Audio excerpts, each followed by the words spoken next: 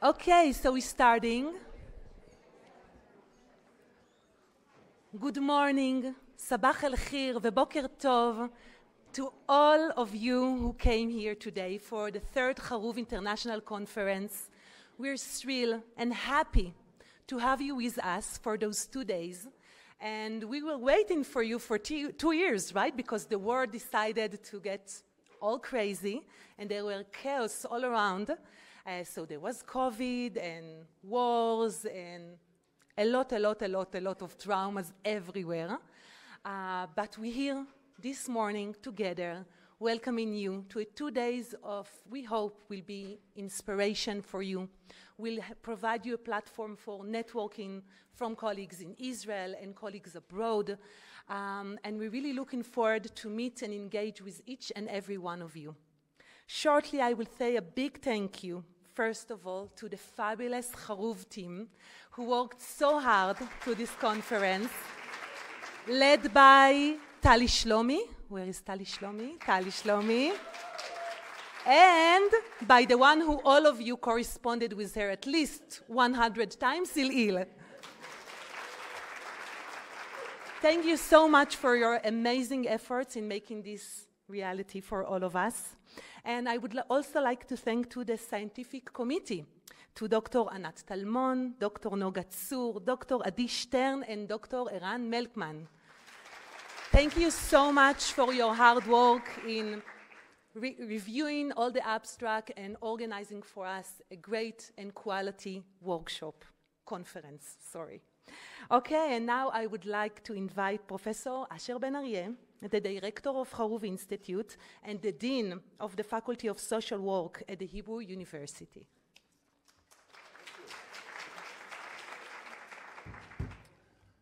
Thank you, Karmit, and good morning, everybody. I'm really happy to be here for 2 reasons. First of all, because when we started working on the idea of an international conference here in Jerusalem about 7 or 8 years ago, I would probably imagine, or I would say, that the audience would be much smaller. The amount of people who were doing research and identifying themselves as researchers in the area of child maltreatment was much smaller 10 years ago, or 12 years ago when I took over Haruv. And that amount is growing, and more of the research community in Israel is understanding that the topic of child maltreatment and research in the area of child maltreatment is different than the general research in child welfare, and is different than more traditional topics of research, residential care in itself, and so on. And in this third conference, I see a lot of fruits from the trees we planted. And therefore, I must tell you why the Haruv Institute is named the Haruv Institute. Where did the name came from? The name came from the carob tree. Haruv is a carob tree in Hebrew. And the carob tree is the symbol of the Schusterman Foundation, which founded the Haruv Institute and is still funding the Haruv Institute very generously. And the reason they chose the carob tree as their symbol goes back to an old Jewish myth or legend. Some would say it's about the elder Hillel, some would say it's about another elder, but I will stick with Hillel. And the story says that when Hillel went in the north of Israel in the Galilee, he saw an old man planting a carob tree. And in the legend it says that the carob tree would give you fruits only 70 years after you plant it. I'm not sure it's 70, but I've checked and it's a long period. It doesn't give fruits within 4 or 5 years. So it's probably 30 or 25 years. And then he asked this elder who was planting the carob tree, why are you planting the tree? You won't enjoy the fruits. And the answer of the elder who planted the tree was, he's doing what his parents and grandparents has done for him. He's planting the tree today so his children and grandchildren will enjoy the fruits in future days. So the Schusterman Foundation took the carob tree and the fact that you invest today for the next generation as their symbol, and they gave us that name, and that's why we are called the Haruv Institute. And when I said that I'm so happy to see the audience here, It has to do, first of all, with the size and the amount of people who are doing research. And second is also with the growing group of former postdocs of Haruv. We started 10 years ago or 11 years ago a very interesting project where every year we are sending between 1 to 4 young researchers who finish their dissertation, not necessarily in the area of child maltreatment. We shift them to focus on child maltreatment. We send them fully funded for 1 year for a postdoc abroad, and then they come back, most of them, or almost all of them, and apply for a tenure track position in universities. And we have more than 25 of them already in Israel, and a very big group of them is here. So that's another thing that really moves me when I see the audience here, and in different professions. We have people here who were Haruv postdoc in education, and we have people who were in social work, and in psychology, and in occupational therapy, and you'll probably meet a lot of them during the lectures and the different panels. So with that, I don't want to say too much, but just to mention the last thing I wanted to talk with you about, and it relates directly to the first plenary, and how happy I am that David Olds has joined us, is going to give the first plenary, because David is probably the researcher that is focused on prevention of child maltreatment for 2 or 3 years at least, right, David? Starting in the 65 or 66 in Almera. That was the first study I know. We began in 1977. Okay. So when we speak about research and we speak about child maltreatment, my quote usually says the following. First of all, we know today that it's a much more complex phenomenon than what we thought in the past.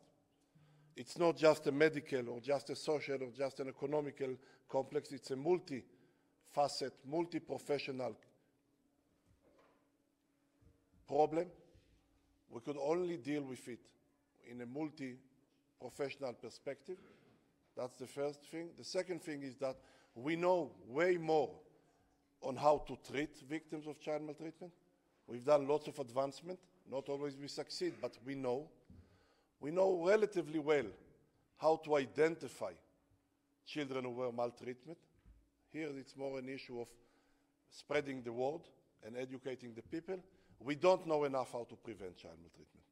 And the big challenge that all of us needs to face is to follow David Old's footsteps and to have a better sense and better tools and have more efforts on how to prevent child maltreatment and not only how to treat the victims after we identify them. I wish you all a very successful conference.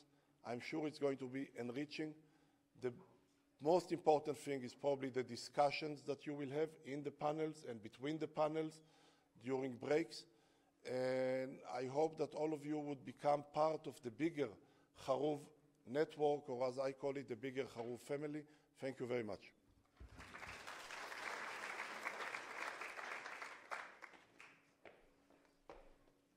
Thank you, Asher, and I am honored to invite our chair for this plenary, Professor Abigail Gewirtz, who is a leading scholar in our community, but also, luckily for us, a dear friend and colleague.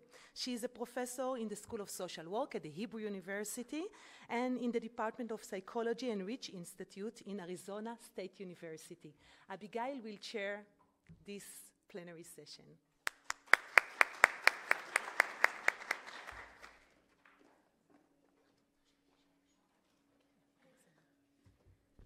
Good morning, everybody. Boker Tov. It's really a treat to be here, and it is such a pleasure to introduce David. So I'm Abigail Gewirtz. I am a researcher in prevention and in parenting, and so I know how hard it is to develop, test, and implement an evidence-based parenting program. So David, I told my students last week in our class here upstairs, I said, imagine that there's a river and you see babies falling into the river, right? And you're walking down the river and you see these babies floating, drowning in the river. What do? And the student said, you run and you grab them and you pull them out, right? But they keep coming. So then what do? Well, you run upstream to where the hole in the fence is, where the babies are falling in. And that's what David has done for the last, I don't know, I won't count the number of years. Maybe better not to. 46, thank you. David Olds is a professor at the University of Colorado, and he is the developer of the Nurse-Family Partnership. If you want to know more about him, there's a very inspiring story on his website, nursefamilypartnership.org.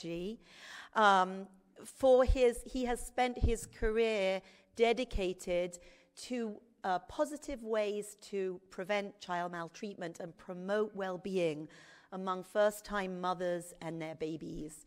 I'm not going to take away the thunder from you, so I'm just going to say it's such a pleasure to introduce you. As I mentioned, this is my second time introducing David. I had the pleasure of introducing him at the University of Minnesota 10 years ago.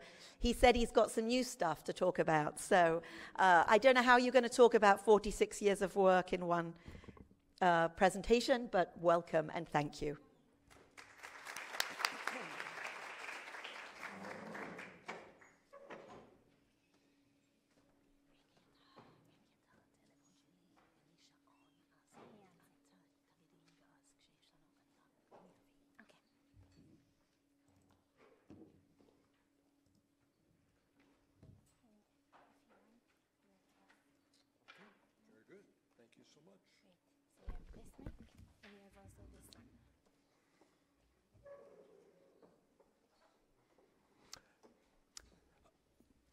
Thank you, Abby and Asher and Carmit.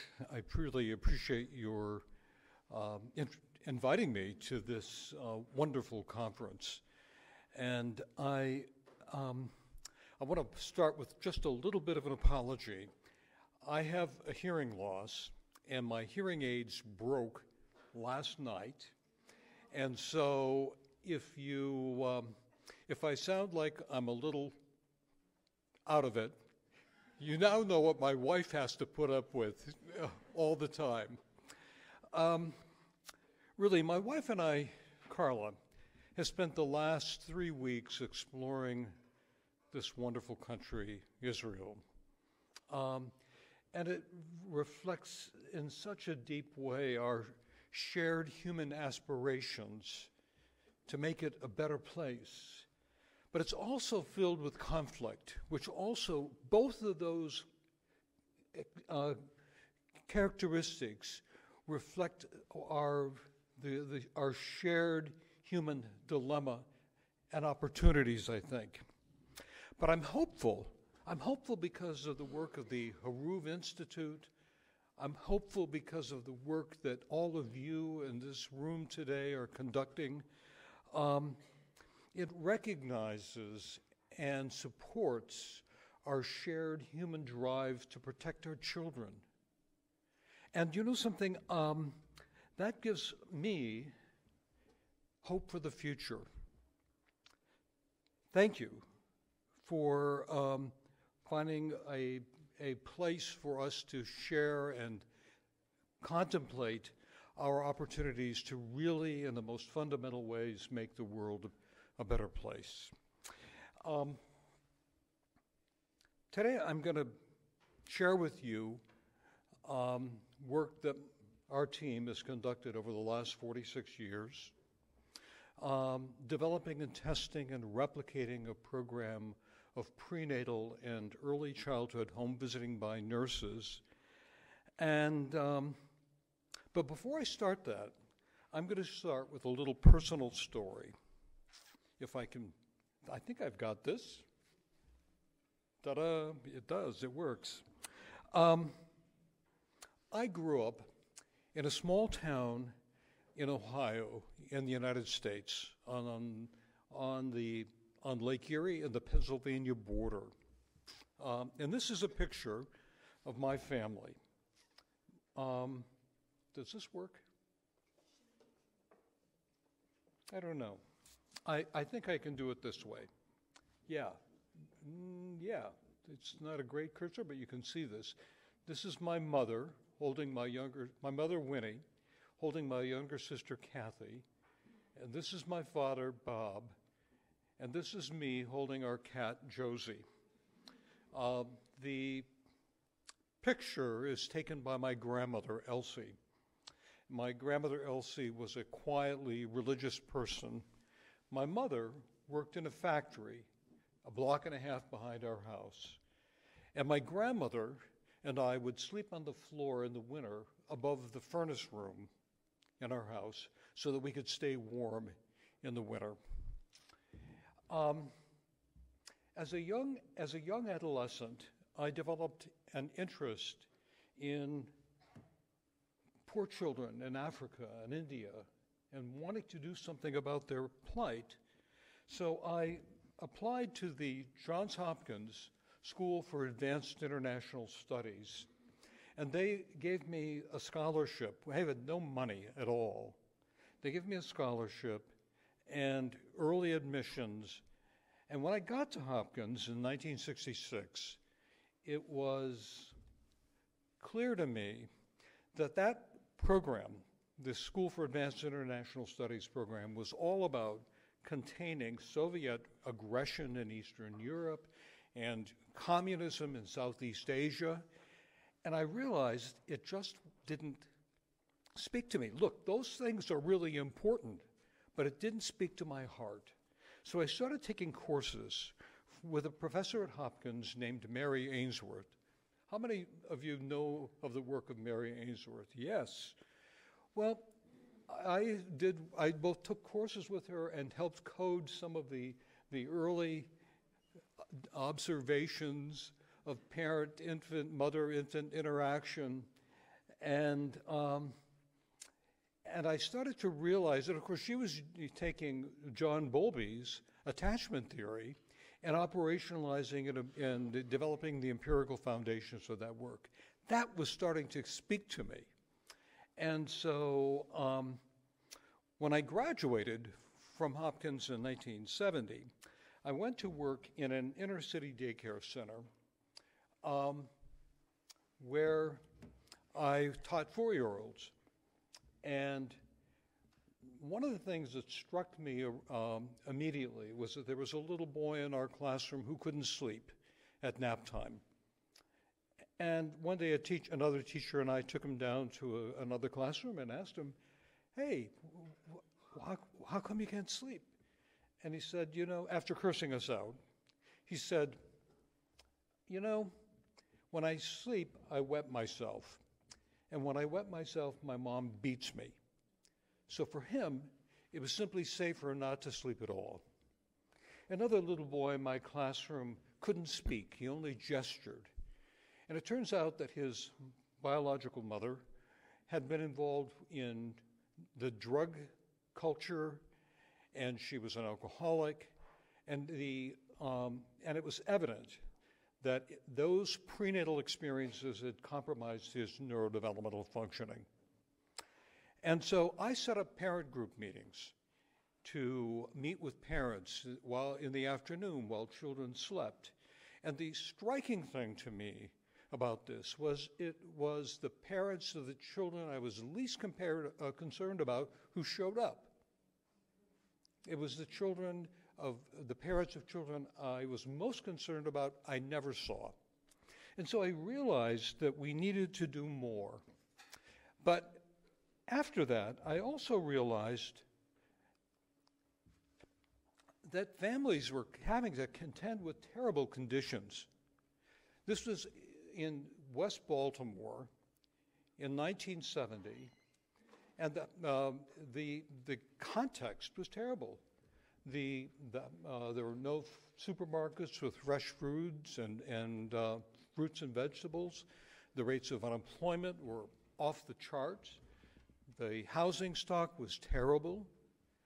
The park where we would take children to play was unsafe. There were high rates of crime in the neighborhood. I could go on about this, but I only have 45 minutes today. But I started reading of another professor while the children were sleeping named Yuri Bronfenbrenner.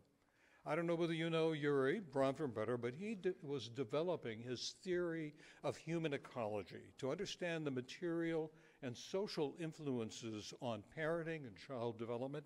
And so I wrote to Yuri on a yellow pad, and he wrote back to me. And I ended up going to Cornell for my PhD and working with Yuri as my mentor.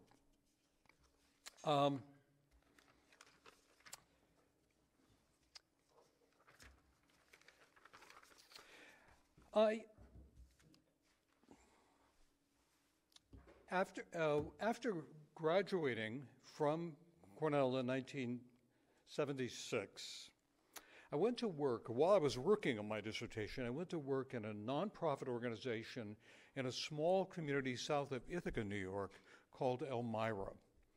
And in Elmira, I was offered a job to evaluate a program of sensory and developmental screening for children in the community. And so I took the job, but I talked to the agency director, and I said to him, you know something, I'm going to do the evaluation for you, as you need to get this report to the federal government. But I have to tell you, I have my doubts about whether it really works. And given the way this evaluation is set up, we won't know for sure whether it really works.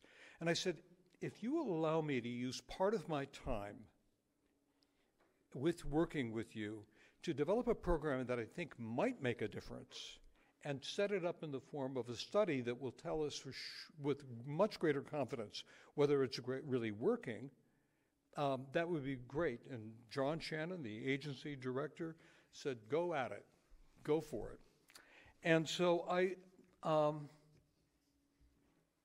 developed with a lot of help from a lot of people over the years, this program of prenatal and early childhood home visiting by nurses for low-income mothers with no previous live births. And we focused in the original trial on women who were either teenaged, low-income, or unmarried at that time in the original trial.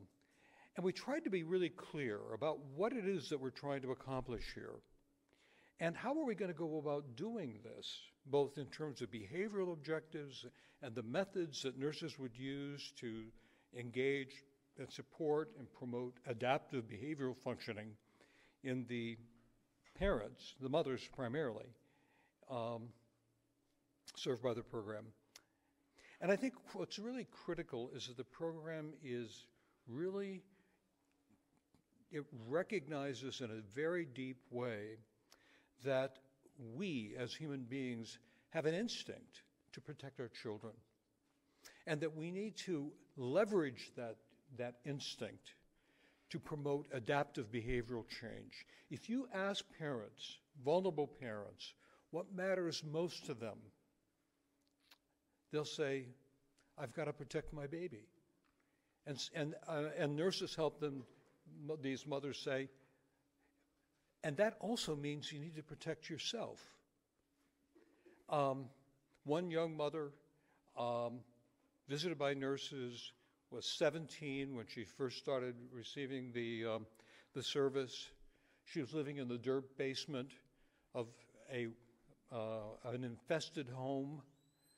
She was, when the nurse started to get to know her, she revealed that she had harmed babies she was babysitting for. And it's good, only by the grace of God that these children didn't die.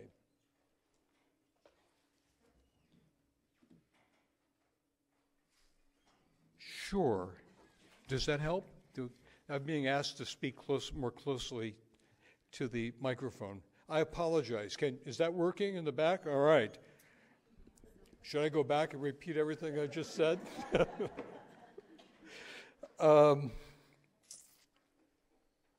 This young mother, we created a community advisory board to support the program to address Yuri Bronfman's human ecological forces, and tried to create a whole system of social services and health services to address the needs of this mother, child, and fathers when they were involved. And so one of the things we did is we talked, the nurse organized a meeting with the principal of the school this young mother was attending, because the young mother was talking about dropping out of school. And the principal said, really, that would be so great. I'm so glad that she's planning to drop out of school because she's been so difficult. I'd just like to get rid of her. And the nurse said, but she has strengths. She has strengths. So the nurse was able to convince the principal to stick with her and help this young mother complete her education, graduate from high school. And I think what's really critical in all of this is that the program is based in caring and respect and looking for what the young mothers are doing well, not what they're doing poorly. And that helps build that sense of confidence on the part of the mothers and being able to address the challenges that they have to contend with. The Nurse-Family Partnership has three primary goals. The first is to improve the outcomes of pregnancy by helping women improve their prenatal health. And the second is to improve the child's subsequent health and development by helping parents provide more sensitive, responsive, growth-promoting care to the child in the first 2 years of the child's life. And the third is to improve parents' own health and economic self-sufficiency by helping them start to develop a vision for what life might be like, and to start planning the timing of subsequent pregnancies so that they can focus on the care of their first child, and to think about completing their educations and finding work, building a sense of growing self-efficacy and managing their lives. The program, you'll be surprised by this, is really embedded in human attachment theory. Here's John Bowlby and Mary Ainsworth, right? And it's also grounded in human ecology theory, because it's not enough to just focus on parental behavior, but you need to put that behavior in larger context and help parents start to address those social and material forces that compromise their ability to function well. And it's also built on Bandura's self-efficacy theory. It's one thing to know that sensitive responsive care and human ecology forces, human ecological forces affect parenting. But how do you make change? How do you support change? So the program is designed to help nurses and mothers establish small, achievable objectives that matter to this mother, and to build up a growing sense of self-efficacy by celebrating small changes, effective changes that help them get closer to their desired goals. And it's also grounded in developmental epidemiology. What do we know about forces in pregnancy and the early life of the child that impact the growth and development of the child? And this, of course, developmental epidemiology is growing and growing all the time. So we need to use that information from epidemiology to deepen those conditions that need to be addressed to further strengthen the impact of the program. This slide gives you an overview of how these elements come together. At the top box, you see there is this set of influences called prenatal health-related behaviors.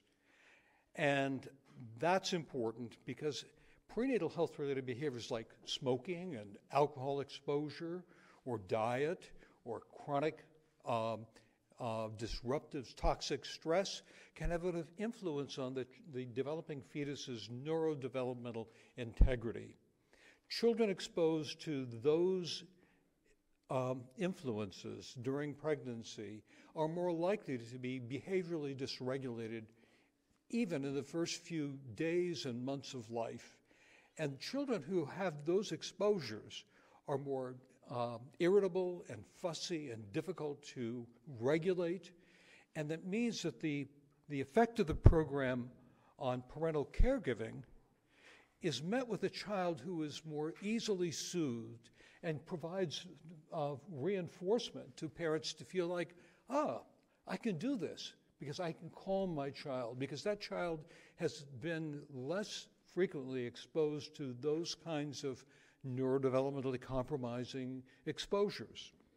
And then, of course, the effects of the program on parental life course, planning of subsequent pregnancies, thinking about the mother's relationship with her partner and other family members, building a sense of economic self-sufficiency, avoidance of substance abuse on the part of the mother, means that it's important because those factors affect mother's ability to provide effective care, but they also have an effect on the context that this child is exposed to throughout development. These factors will affect children's both neurodevelopmental functioning, both because of the prenatal effects, the parenting effects, but also these influences will have long-term effects on things like educational achievement, antisocial behavior, substance abuse, and so forth. This program fundamentally is built on 3 principles. The first is clinical excellence. We need a program that is well designed, that is really thoughtfully designed in terms of its clinical components. And this effort needs to be grounded in the very best science we can develop. And that means replicated, randomized clinical trials. And that also, and this is, I think, a point that you're concerned about, Abby, we need to be accountable to ourselves and to those policymakers and the families we serve to make sure that this is really working the way it was working in the original trials. We have to be accountable. So, we've tested the program in Elmira, New York. I've already described that to some degree. Low-income, whites, semi-rural community. Elmira included a small portion of women who did not have any of the sociodemographic risk characteristics used for participant recruitment. And the findings were promising. So the first question that we asked ourselves was, will this work with blacks living in a major urban area? So we replicated the program in Memphis, Tennessee, beginning in 1987, with a sample of 1,138 participants followed during pregnancy, and 742 of them by design followed postnatally.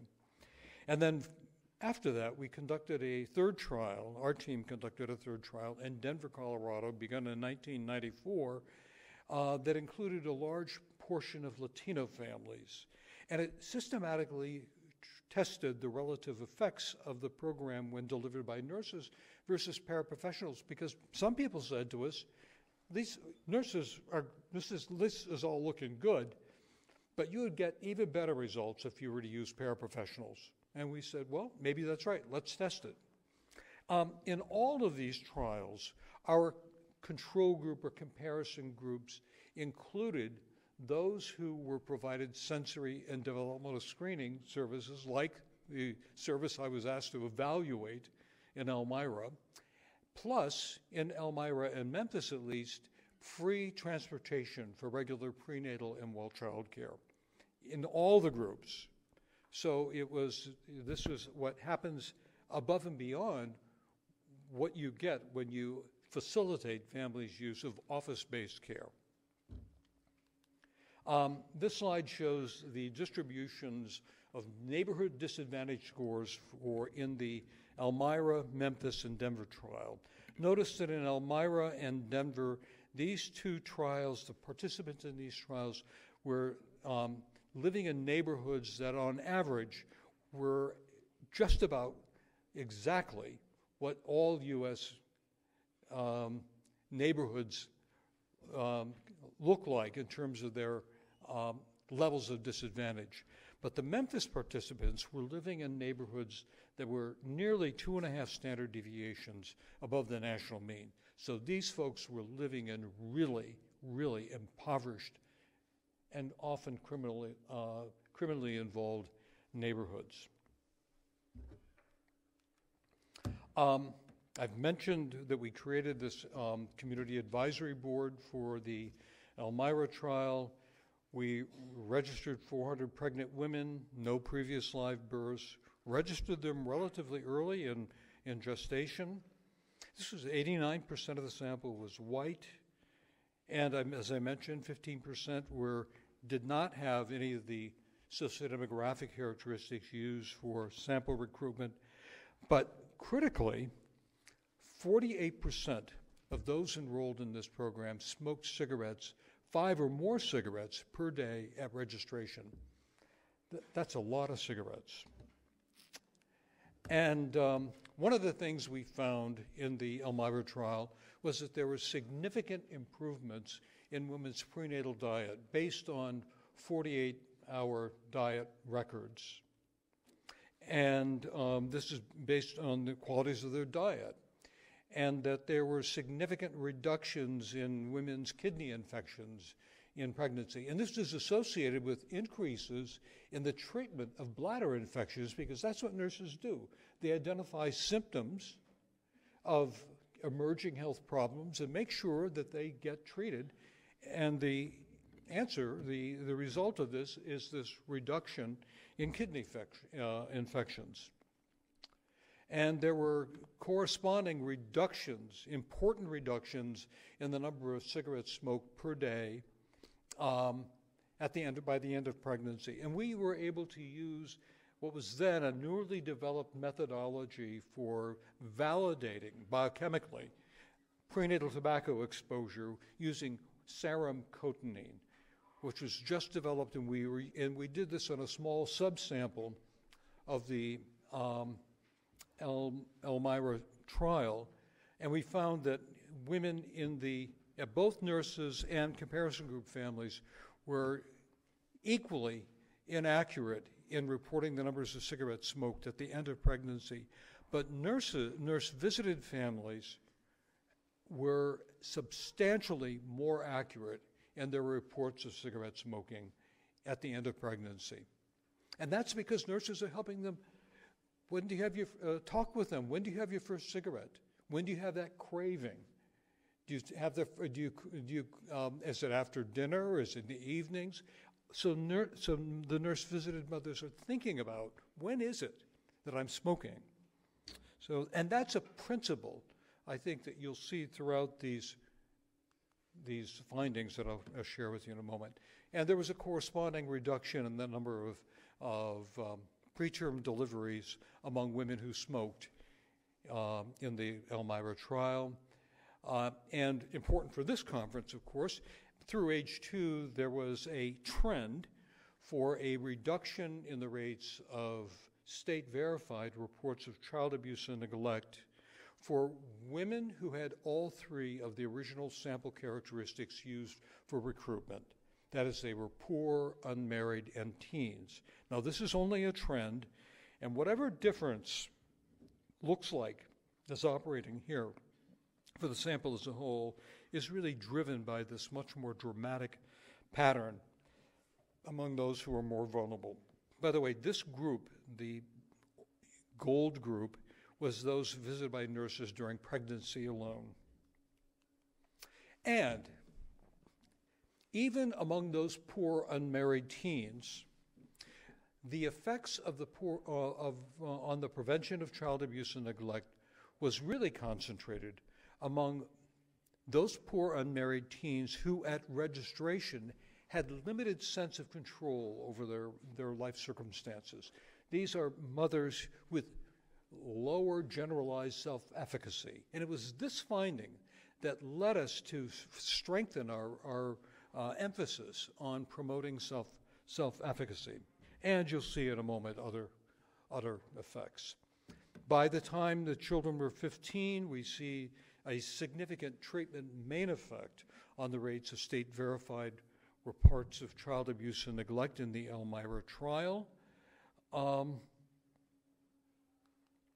And there were significant reductions in the rates of arrests, this is self-reported arrests, among poor unmarried mothers in the Elmira trial. And by the time the children were 19, there were significant reductions in their self-reports of lifetime arrests through age 19. Most of this difference, almost all of it, was attributable to differences that emerged in arrests through age 15.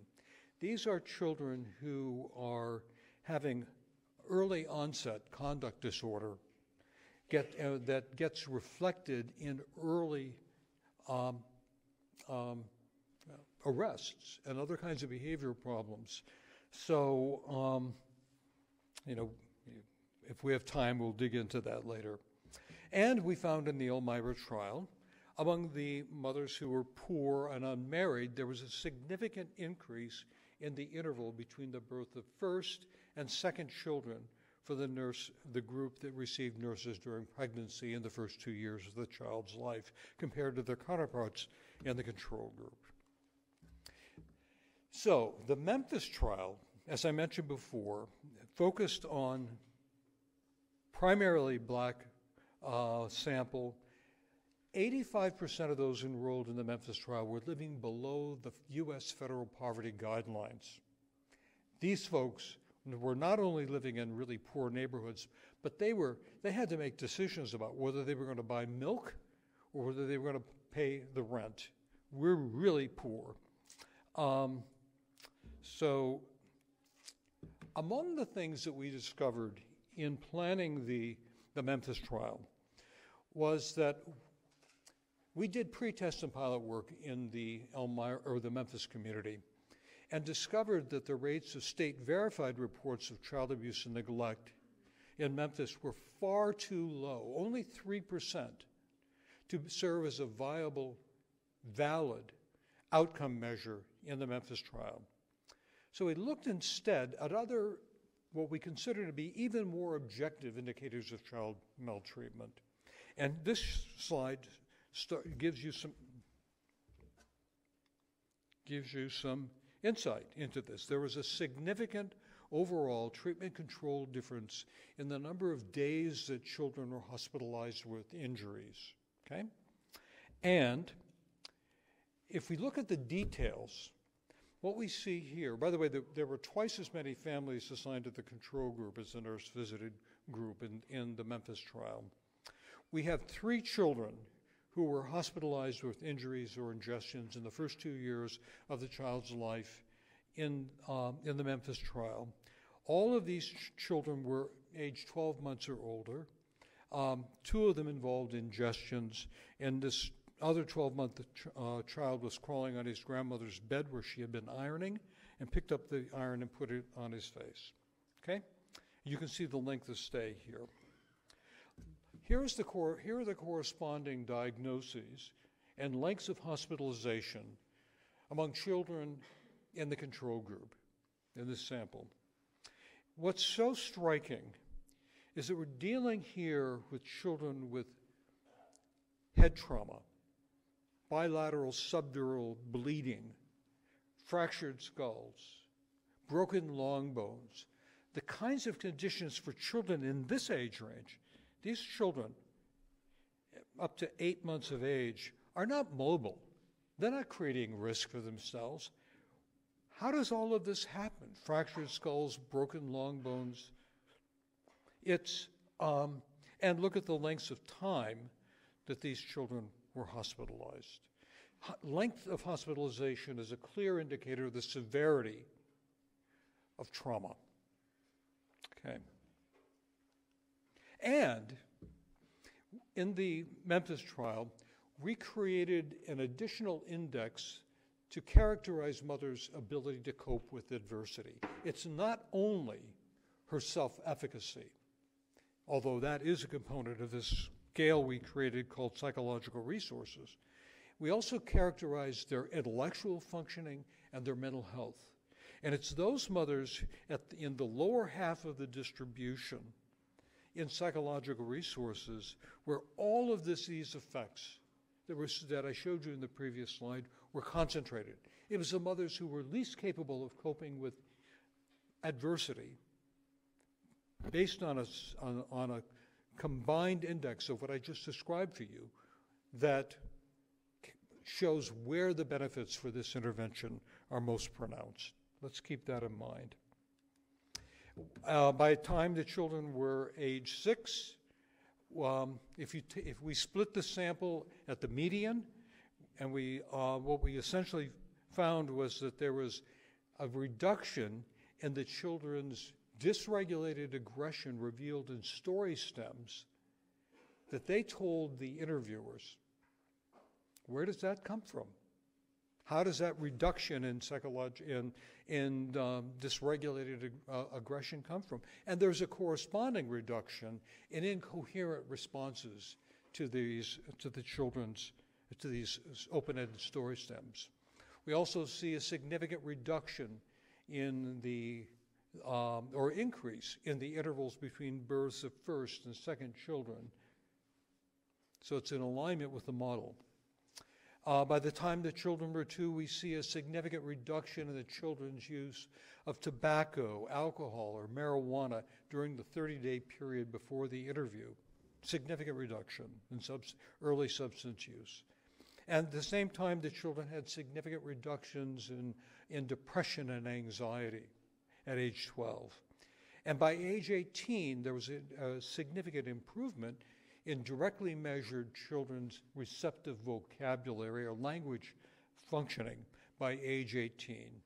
But it was limited to children born to the mothers who had limited psychological resources, those who were most vulnerable. That group that was most vulnerable. And corresponding increases in directly measured math achievement by the time the children were 18, limited to those children born to mothers least capable of coping with adversity. And for the sample as a whole, there was an increase in children's graduation from high school with honors. And based on Mother's report, there was a significant reduction in children's disability. Supplemental Security Income. It's a federal designation in the U.S. for disability, again, limited to those children who were born to the mothers least capable of coping with adversity. So, in Denver, we recruited a sample of 45% Latina. All of the participants were living below the federal poverty, 133% of the federal poverty guidelines, 23% smoked cigarettes at registration. At the time, we began this study in 1994, qualification for Medicaid, which is the public health source of reimbursement for health services in the U.S. was 133% of poverty. Keep that in mind. And overall, this is basically what we found, that nurses produced effects that were roughly twice as large as the paraprofessional visited families. And critically, I'll just mention this, families actually opened the doors more frequently for nurses. And even if you control statistically for the amount of service received, nurses still produced greater effects because I think it's a reflection of nurses' training and their ability to bring together all of these sources of influence on maternal and child health. So here we were able to use urine cotinine as a way of measuring tobacco use, and we see there is a significant reduction in urine cotinine for the nurse-visited group, not for the paraprofessional visited group compared to those in the control condition. By the time the children were age 4, we see significant improvements in children's language scores for the nurse-visited group, not for the paraprofessional group, but it's getting there, isn't it? By the time the children were 4, we had created a synthesis of different components of intellectual functioning to characterize executive functioning.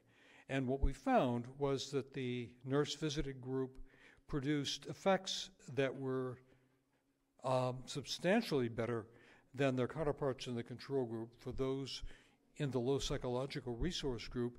And the paraprofessional group was also a significant difference, but not as large as the nurse-visited group.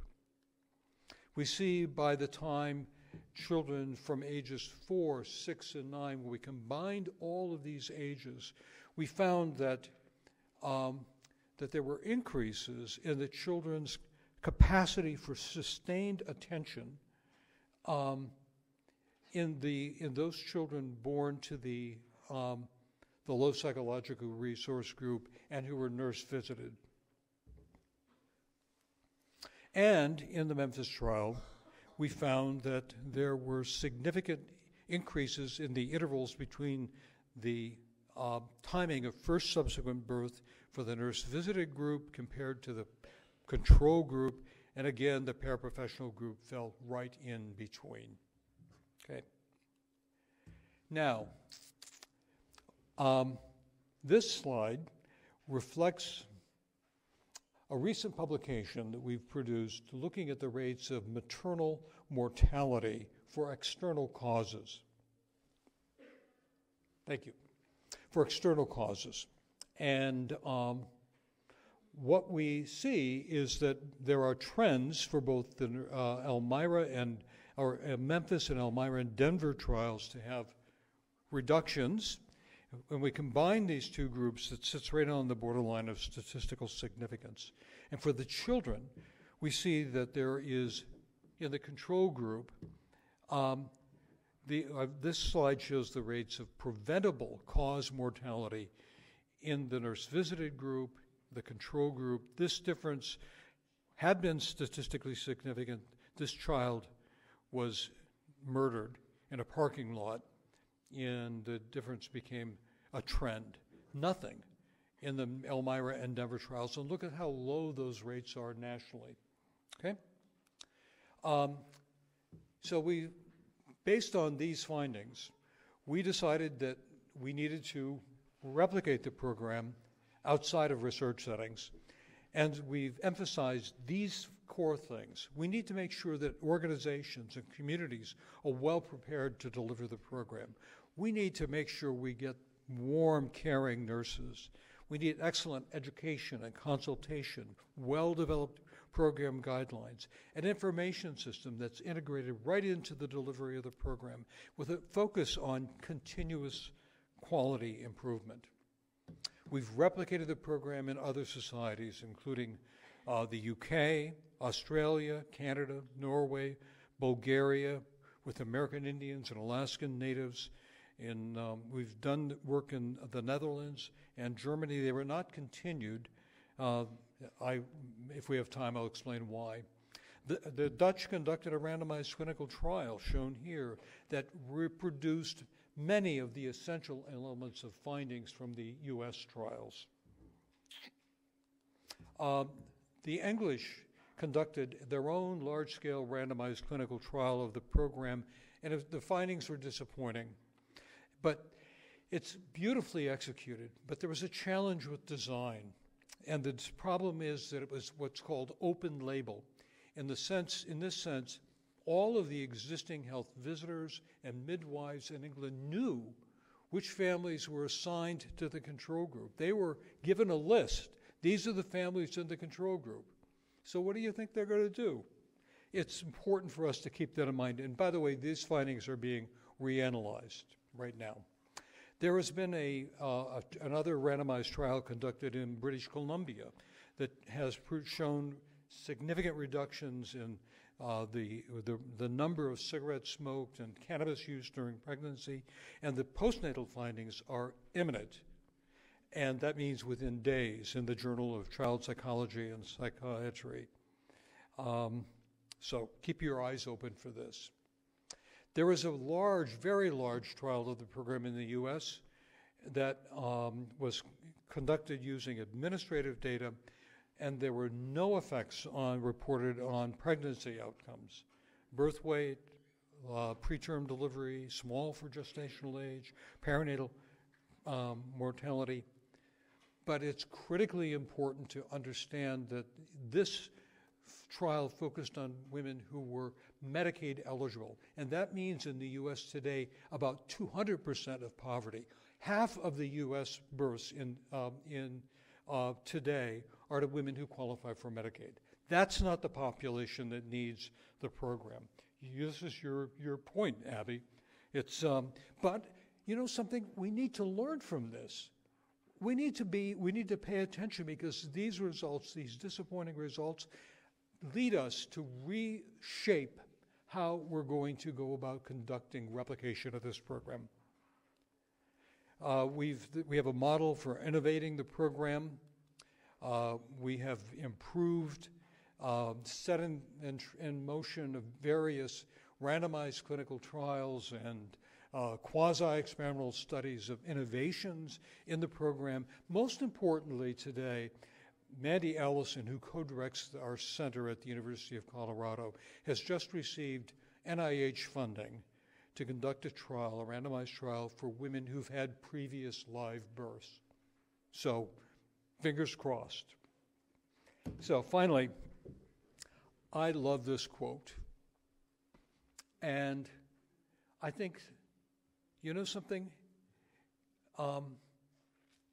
You can go fast, but if you want to go further, we need to work together. And I just want to say very briefly that I've had wonderful nurses I've had the opportunity to work with over the course of my career, and I'm just going to mention their names.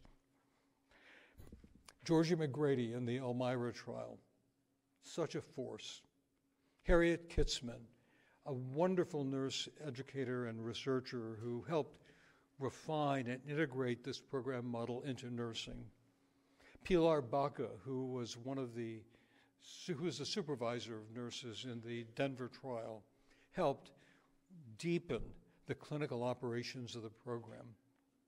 And Ellie Yost, who's taken this program and helped ensure its clinical integrity as it gets replicated outside of research settings. So thank you all very much.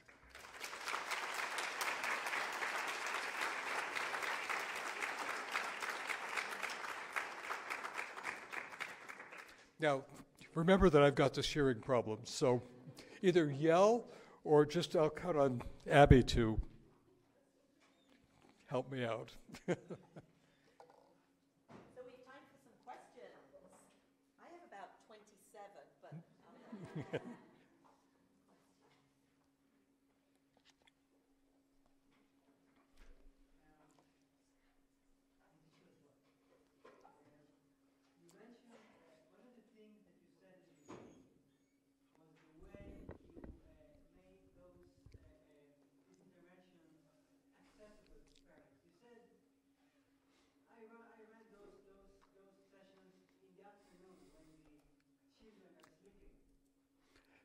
So Abby, I'm so sorry that I couldn't understand a thing you just said. Yeah.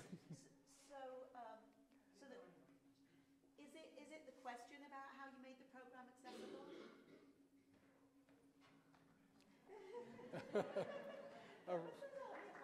All right.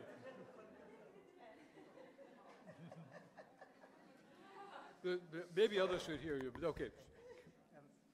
You said that you made the intervention accessible to parents by running them in the afternoon when the children are sleeping. Right? Oh, when I was in the Baltimore, yes. Yes, exactly, yes. Yeah. Can you elaborate more about how you made the intervention accessible for parents? Well, you know, ours was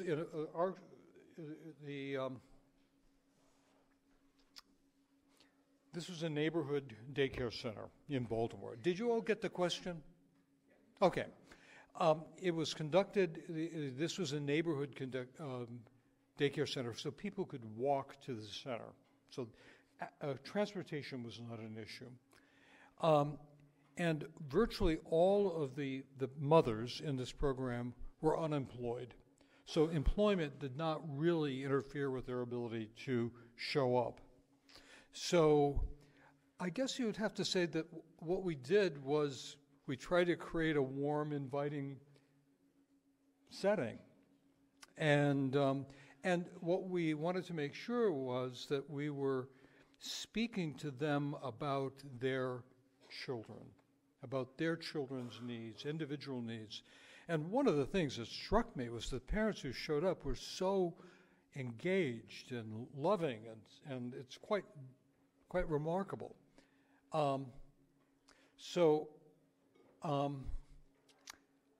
That's about it. But I think that I'm sure there are ways of doing this, and even in today's environment where you have most parents are using daycare, I shouldn't say most, but a very large portion are working. So having access to these kinds of parent support groups is very challenging. Could be done in the evening. I couldn't do that. But there are lots of ways of making it more accessible. So thank you. Thank you for that question. Are there other questions? I will give others the... Okay. All right. Thanks. What support is there for the nurses so that they don't feel overcome so much? I mean, I imagine each nurse will have to deal with many families. If you build a system to make sure that those nurses will have the support they need. Yeah. Okay. So I'm just going to repeat it. Can you hear? Here, try this. I'm going to repeat it because I think it's a really important question. It's about coaching and support for the nurses. So when you go to implementation, right, what's crucial, of course, is that the nurses are well trained and supported because it's burnout work, right? Yeah, thank you. That's so important. That's a great question. Two things. One of them is that all of the supervisors in the program are taught reflective supervision techniques, okay? And that the model, which actually was begun in the Elmira trial, we would hold weekly meetings of nurses where they could share their stories, their insights, the challenges they were experiencing. And in the Elmira trial, the nurses were paired with one another. So there was a primary nurse and a secondary nurse who was there to back her up and to be able to discuss the needs of Susie while at the water cooler having a cup of coffee. All of that was important. It's been that model of having paired nurses has not been replicated. And I think it needs to be, we need to think that through some more. But the idea is to build a culture of support and respect within the organization and also within communities. There's real value if healthcare providers know these nurses and trust them, and nurses feel affirmed in their roles. So there are many different ways in which that support for nurses can be communicated. And look, I think that, as the program has grown in the U.S., it's serving something like 55,000 families in the U.S. per year. We need to do more to address that issue. But thank you for that question. It's being able to ensure that kind of ongoing support replicated at scale, something we got to work on. And this relationship between the nurse and the family, what kind of, how long is the relationship? Are they in touch for many years? In Israel, every family will have visits to nurses at very young age. But it's more technical. From what I understand, you're saying that there is some bonding, there's an emotional relationship. Yeah, so I think the question is about what's beyond the simple time to get your immunizations, or you shouldn't be smoking. I think your point about what happens in Israel is you're talking about like tipat chalav, that parents go and they have regular checkups, which is what happens in the United States as well. But this is slightly different because in Israel, I believe the nurse does not visit the home, right? So there's the addition of the home visits and also the relationship. I think the question is about, so what's the added extra? Oh, yeah. Again, thank you for those great questions. It all boils down to the nurse's relationship with this mother and building trust. And that means that nurses really need to be reflective and caring and non-judgmental.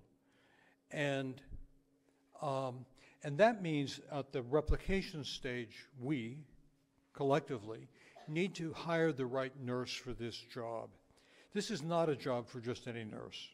This is a job for nurses who are committed to serving the purpose that all of us in this room are committed to, who feel a sense of broader purpose in life. I've had nurses come to me and say, I've been in nursing for 20 years, but when I found this program, I finally felt like it spoke to me. This is what I'm supposed to be doing with my life.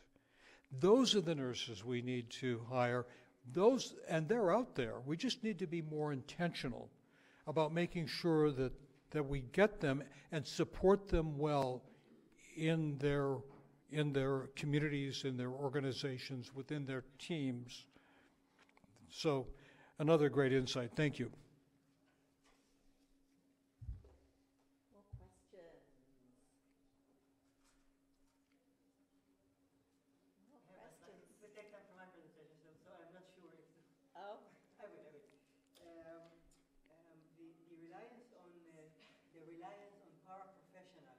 Yes. As you know, many interventions are relied on professionals, and this is why it's hard to scale them up. Can you tell a bit more about the use of paraprofessionals? Yeah, we worked in the Denver trial with local organizations that were providing paraprofessional home visitors, and we asked those organizations to send us to the very best paraprofessional visitors they had. So we were concerned about some of these very interpersonal skills that we're talking about right now. And I think the key thing is that, look, we have very caring paraprofessionals. I mean, I sat in the office where both of those sets of teams were working. I know these people, and we doubled the levels of clinical supervision for the paraprofessionals to make sure that they, compared to what nurses got, because we wanted to give this the very best shot.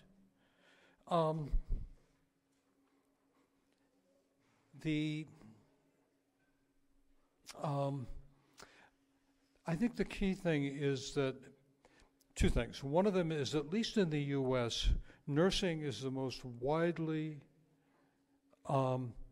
trusted profession, even more than lawyers.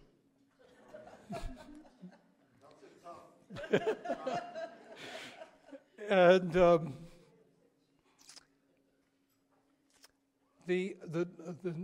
and on top of this, what I grew to appreciate, I didn't know this at the beginning, was that nursing education, traces all the way back to Florence Nightingale, has been thinking about the whole person in context, understanding all of these, what we call ecological forces and personal forces and health forces that conspire to undermine health and development or support it.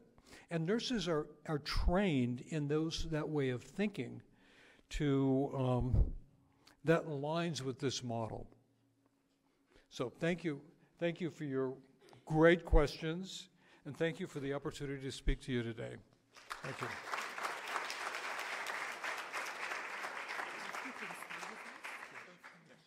Thank you so much, David and Abby. And now we'll move into the prize in the memory of Professor Gary Melton. This is the first year that Haruv Institute is dedicated a prize for Professor Gary Melton, who we lost 2 years ago. Professor Gary Melton was a leading scholar in the fields of child abuse and protection of children's rights. He played a revolutionary role in the improvement of safeguarding policy for children. He was a pioneer, an inspiration, and a light in our community, who embraced and promoted themes of justice, inclusion, dignity, and respect in everything that he did. So I'm very honored to invite again David and Abby and Asher to be with me in this prize, because you are the international pioneers and champions for the prevention. It wasn't planned, but I want to say something. I think the last time I met David was in the International Conference of Haruv in Tulsa, Oklahoma, together with Gary Melton. He was there also. Gary was a very dear and personal friend of mine, and an innovator, especially in the area of prevention of child abuse and neglect, and a dear friend of the Haruv Institute, who helped, not only hosted 3 of our postdocs, but also helped us in various programs, and we are honored. It's not the only event we are doing in his memory, but it's one of a series of events we are doing in his honor, and I think there is nobody better than him to be given an award on his recognition and his contribution for the prevention of child maltreatment. So this year, winner of the prize is Dr. Ohad Green. Dr. Ohad Green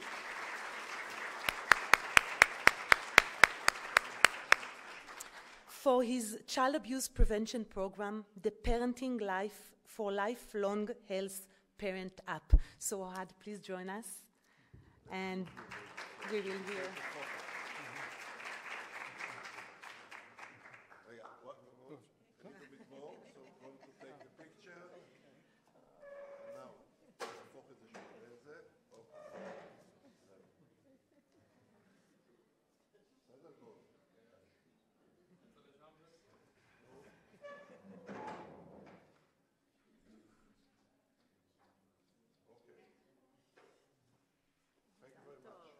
Congratulations, Ohad.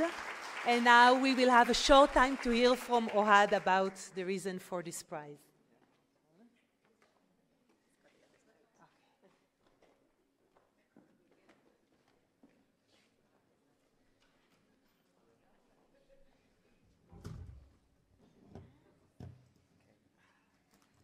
You've all seen my nice shirt. Now I will cover it so I won't be shivering now.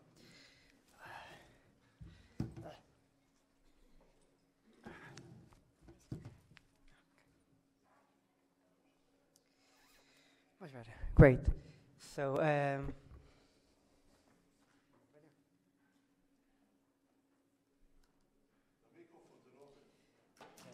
okay, I'm a little bit hectic in my presentation. I will move a lot. So, okay. Okay. So before I will start my countdown timer. First of all, I wish to thank again for inviting me here.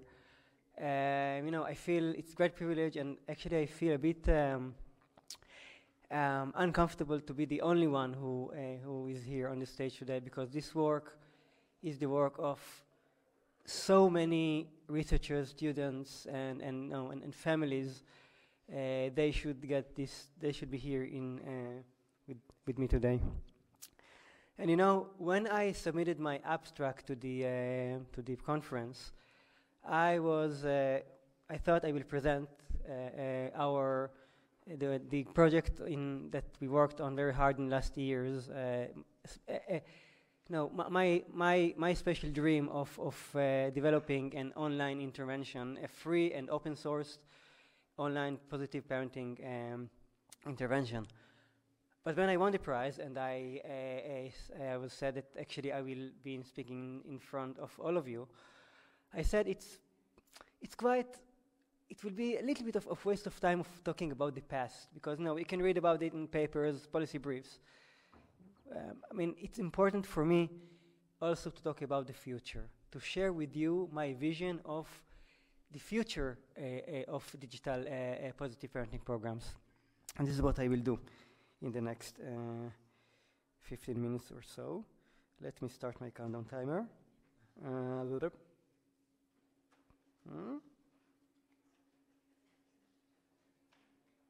Okay. So. Okay. So, as I said, I will present for you today my vision of the future digital programs. And I don't call them digital programs, I call them parenting immunotherapy, and you will understand in a minute why. So in general, parenting programs are seen by scholars as, they call them the parenting vaccine. And this is because their ability to create this societal shield against child abuse. They empower parents. They give them positive parenting tools. They mitigate this destructive, parenting stress. And this is how, they build those strong relationships between parents and children. And this is how child abuse is prevented. However, for the same reason that we couldn't, reach, it took so much time to reach, population herd immunity during COVID. This is the reason why parenting programs, they're not reaching all the parents who needs them. It's the cost of the implementation and training, and the reliance on mainly on professionals.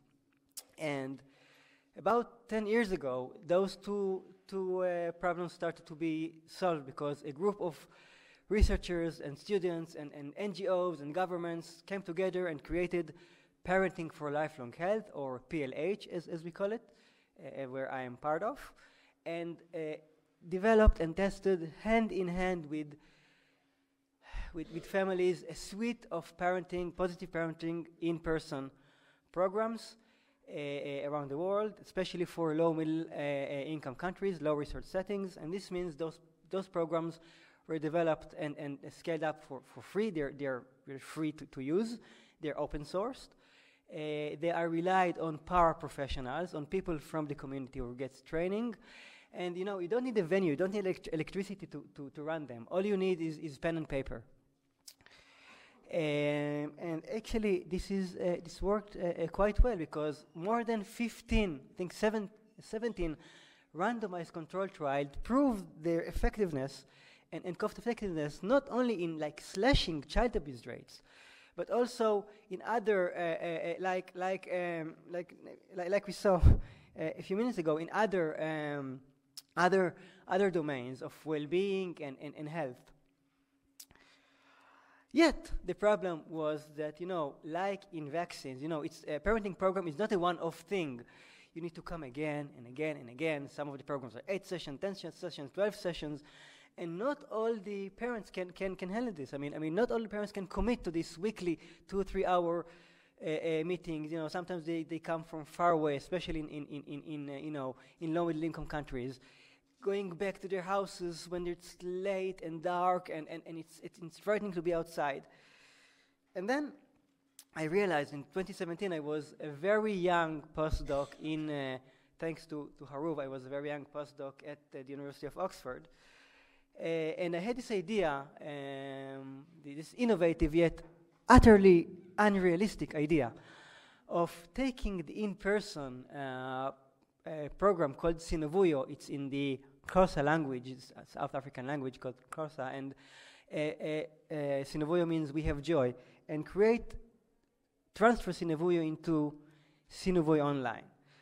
And it was really unrealistic and was unanimously rejected by supervisors back then. However, 2 years later, they invited me, they called me from the US and said, Ohad, you're right, let's do it.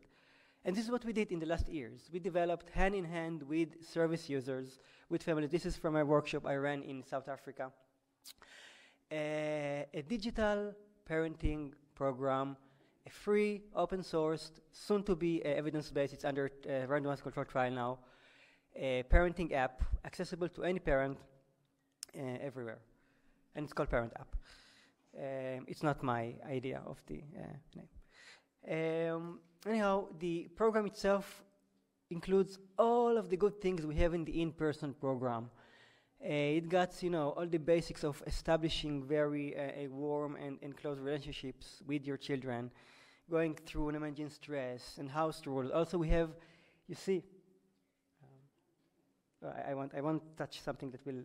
Anyhow, you see, there is also a family budgeting module, because it's very important for in-law research settings. It's something new that was added as part of PLH in general. We all of those things, and each week parents can get a new session. They have also an area called the Parent Library, where they can get other resources or get some advanced summary of the modules, because if a parent wants, they need, now they're overwhelmed, they need tips how to deal with parental stress. We can say to them, okay, this will be unlocked in 5 weeks. So they have those as well. However, as a social worker and as a facilitator, it was, what I'd said until now, it's not what makes Parent App so unique. What makes it so special is, and this is what's very important for me as a social worker and a facilitator, to create this, maybe you said it a few minutes ago, this, we call it like the holding environment, this cherishing, this togetherness environment as part of the app. I didn't have the privilege to know and work with Gary, but from what I've read and heard, he had this vision of every parent have someone, to rely on, someone to share good things and bad things. And this is exactly what we did in Parent App. I mean, they get so much positive attention. They get messages of empowering messages every day, even if they failed. Especially if they failed, they can track their own progress on different parenting domains, and we keep reminding them their successes when they failed. I mean, there can be a wonderful week. A week afterwards, you feel you're like the worst parent in the world. And you need something to remind you, hey, okay, this week was awful, but look what happened last week. There is also a lot of, we stress a lot about self-care, because, we are going to an airplane and they say to you, put your mask on your face before you're putting it, on your child. We can't pour from an empty cup. So this is a new module as part of this workshop about the caregiver well-being. And there's also something that we call, parents can also create their own small parenting groups with neighbors, with friends. This also solves the problem of, not everybody got smartphone in low middle income countries. So they can do it together, and they can share experiences, they can support each other. We also trialing, if you don't know, I will tell you now. We're also trialing, WhatsApp groups and phone calls from facilitators, just to, for those who really need this. So this is, for me, this is the heart of the program. So Parent App is great. I really do feel that this is the future of, will be hopefully the future global parenting vaccine. However, now we'll say something that will, a year ago, I realized that I am going the wrong way. I need to do the complete opposite, okay? 180% turn around. Because I realized that, the problem, vaccine, this is supposed to be like a global parenting vaccine, but, parents, got different needs. You can't compare the needs of a family when the father or mother suffers from PTSD to the needs, the parenting journey of a family that got a child with special educational needs. And Parent App will give everyone the same program, and it's wrong. And we need to tailor it better for them, that they really, each and every one of the parents will feel that Parent Up was created for him. And you know, actually, I'm not saying things that are new. I mean, there are today some very good, you know, programs for specific populations, but Parent Up will enable us to put everything and create more content. I'll talk about it in a minute, and allow every parent to get the specific tailored program he needs. So how we'll do it? There are three layers for my vision. This is exactly my vision, how I see Parent Up in 10 years from now, or 5. The first is, you know, Parent Up will soon be scale up, you know, population scale up in hundreds of thousands of family in the global south. This means that we'll have enormous amount of data, anonymous data, usage data, outcomes data of all of those families, and we'll be able to understand, to do some those very sophisticated modeling and understand what works for who. You know, what is the, if call it like the sweet point of one-on-one time? How many? It's funny to say it, but still, how many? What is the minimal number of daily praises you need to give for your child? You know, who are the parents who can use this? No, this is an app, this self-led app, and who needs this impersonal program? Who are the people? Who are the families who can enjoy those mini parenting groups, and can enjoy the WhatsApp groups, and who needs the phone calls? This is like a gold mine of data, which will allow us to tailor and optimize Parent Up even more. So this is the first layer. The second layer is, you know, when you run digital programs, it means that it needs to be evolving all the time. You can't just, you know, download an app, you know, and that's it. You need to update it constantly, and especially with parenting, because parenting is not happening, you know, in isolation of what's happening outside. So, in my vision, we are creating and you know, and streaming content to parents, you know, as things happens. You know, there is this school ends in 2 months. Let's send parents, you know, hey, this is Parent Up. Here are a few tips to prevent, you know, injuries at home and outside. Okay, or for young postdocs in the U.S. who arrives and then they hear hurricane alarms. Here's what you can. Here's what you can do. Okay, so this is another thing that we need to do. And the third part, and this is why I present this for you today, because this is where each and every one of you hopefully will take part, is the what I talked about a few minutes ago. We need to take the content of Parent App and tweak it a little bit to reflect the special needs of parents according to their needs. If they're, like, as I said, PTSD, or parents, for example, if their children suffer from any medical or mental health condition, or their own, or they're suffering from something, we need to create those very different, you know, different programs, dozens of programs, hundreds of programs, and we can do it. And how we'll know which parents needs what? There will be a short or long questionnaire at the beginning of the app for every parent who wants to fill this. And after he fills the questionnaire, we will be able to tailor this intervention for every one of them. And when we will do those three things, when we have this massive you know, data, and those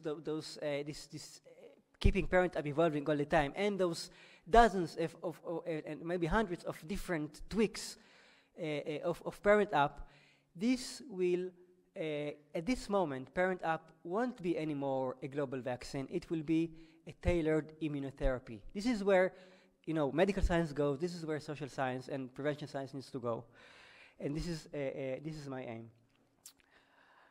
Lastly, you know, one of the reasons that I'm so happy to share this with you is because in the last years I learned that you know, if, as you know, your project will be successful, you know, there's a positive correlation between the number of people that are your partners and the success of the project.